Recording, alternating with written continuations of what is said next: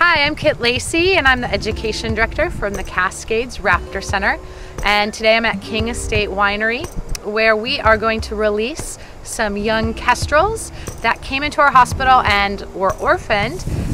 They've gone through live prey training at our facility. They're flying great and they are ready to start their lives in the wild. At the Cascades Raptor Center, we're a wildlife hospital and a nature center. Part of our wildlife hospital work, we get a lot of orphans into our hospital. These orphans need to have great habitats to live in, and King Estate here has some great habitat to live in and hopefully stick around and raise more kestrels. So this is one of the American Kestrels that we'll be releasing here at King Estate today.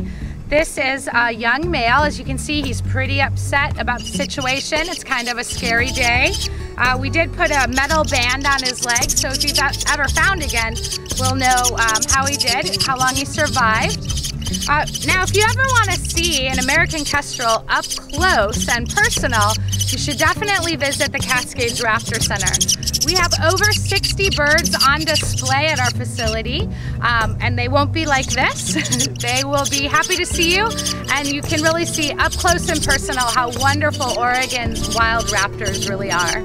So up this tree we have a kestrel nest box, and this kestrel is going to go in the nest box, and she's going to have a few hours to look around, take note of her surroundings, see where she might want to go hunting, and a few hours then we'll pull that door open and they're free to go. So far we've got 2 male kestrels up in the box. This is a female American Kestrel who's going up next.